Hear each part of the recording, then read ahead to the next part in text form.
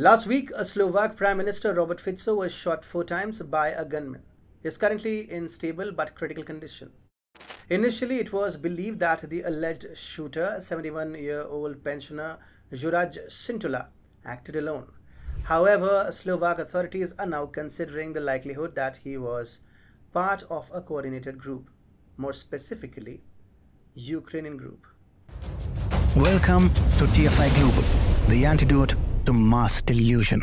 Slovak Interior Minister Matosutaj Estok stated on national television that the attack seemed more likely to have been organized. This theory emerged after it was discovered that Sintula's Facebook communications were deleted 4 hours after the attack, a task unlikely to have been performed by Sintula or his tech-illiterate wife. Further investigation revealed that Sintula had been communicating with an online community about his plans, although the nature of the community, whether humorous or malicious, remains unclear. A woman suspected to be Sintula's wife has been seen in police custody, but her exact involvement is still under investigation. Speculation about a Ukrainian connection has emerged due to Fico's controversial stance on ending Slovakia's aid to Ukraine. Fico was elected on a platform promising to halt military support to Ukraine, a promise he has fulfilled, causing frustration among pro-Ukrainian factions. Journalist Neboha Malik explained that previous Slovak government had provided substantial military aid to Ukraine, including weapons, tanks, and artillery. Fico's decision to stop this aid has been a significant shift in policy. Malik suggested that those angry with Fico's stance might have the motives linked to the attack. Columnist Lucas Leros, writing for SIN News, emphasized the need to investigate possible international involvement in the assassination attempt. Leros pointed out that world leaders who oppose aid to Ukraine, such as Brazilian President Luiz Inácio Lula da Silva, have been placed on Ukraine's Mirotvorets kill list.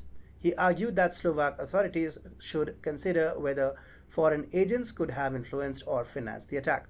Norwegian analyst Stefan Karganovic, writing for Slovakian outlet Skesprevi, also suggested that globalists and Project Ukraine might be behind the attack. Karganovic noted that the lone wolf theory often serves as a convenient narrative for larger conspiracies, comparing it to the assassination of US President John F. Kennedy.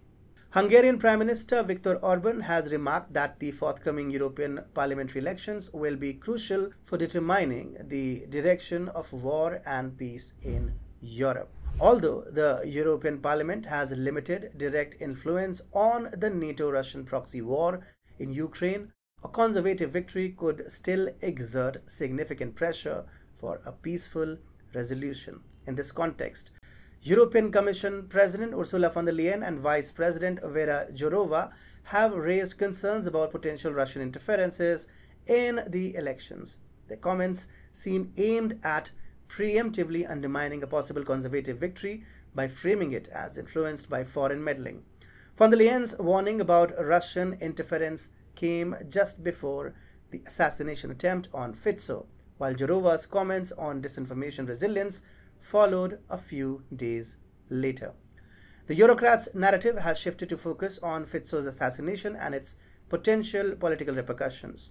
The primary target of this narrative appears to be the undecided voters, who might typically lean liberal but are beginning to resonate with conservative positions on issues like Ukraine.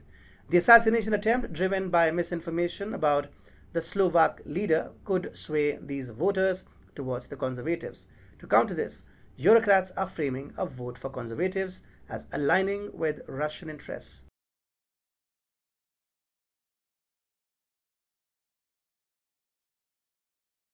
Not Russian interference. This divide is so profound that it has created single-issue voters who will cast their ballots solely based on candidates' positions on Ukraine. Discrediting this voter behavior as a result of Russian meddling undermines the democratic process. Any assassination or assassination attempt should be gauged on the basis of 3 factors: means, motives, and opportunity. Did Ukraine have the means to assassinate Robert Fico? With NATO backing Ukraine, the answer is a definite yes. Did Ukraine have a motive for assassinating Fico? Definitely, they did. And lastly, did Ukraine have an opportunity to assassinate Robert Fico? It seems like they just did. But again, the last part remains a matter of conjectures. Truth will emerge. But for now, it does seem that Fico was targeted by pro-Ukrainian outfits.